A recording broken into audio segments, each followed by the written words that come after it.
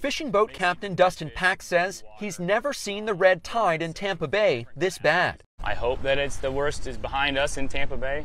I pray that it is, but I'm not holding my breath. The toxic algae blooms, which cause fish kills and can be harmful to humans, happen almost every year in and around Florida's coast.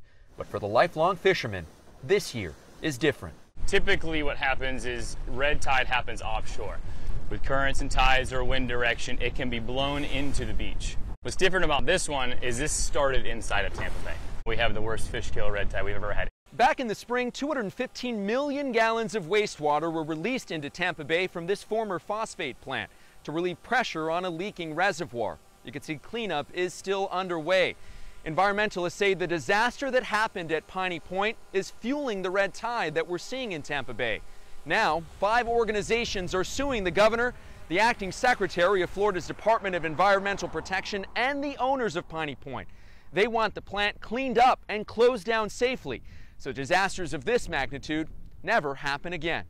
But Governor Ron DeSantis claims the science is pointing in a different direction. The scientific consensus is clear. It didn't cause the red tide. The red tide was here. The governor saying it was Hurricane Elsa in July and not Piney Point's wastewater, which led to this year's historic fish kills. Asked if he might be playing politics by not declaring a state of emergency over the red tide in Tampa Bay, DeSantis was defiant. How did I politicize red tide? They were the ones who were saying, you got to declare a state of emergency. And so we asked them why. Well, they didn't know why. The data are really clear that this algae bloom that was occurring in Tampa Bay started well before Hurricane Elsa passed by. Maya Burke with the Tampa Bay Estuary Program says while money made available so far by the governor's office has helped clean up the bay, they need more of it now. She says not only has the water not looked this bad since the 1970s, before there was a Clean Water Act, but the governor's timeline for what's causing the red tide is way off.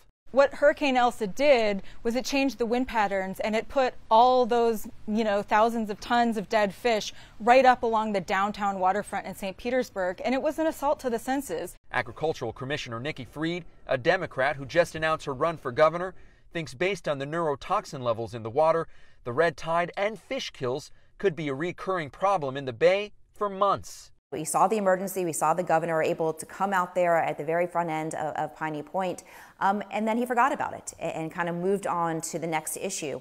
And instead of continuously having resources and support, it got brushed under the rug. Back on the water, Pack says some fishermen and guides he knows have had to leave for work elsewhere while the bay deals with an unprecedented fish kill.